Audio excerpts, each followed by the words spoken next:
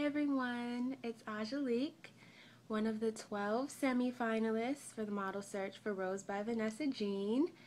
And I'm here just to do a quick update video to answer two questions. The first question is what encouraged me to apply for the model search.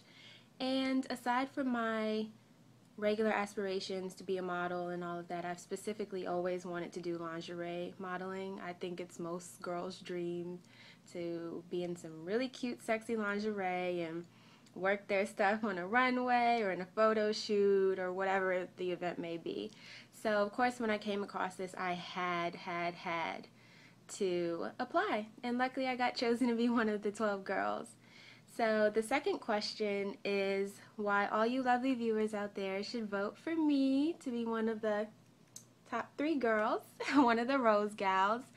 And I love lingerie, and I think I would be an excellent lingerie model. I'm very comfortable and confident in my body.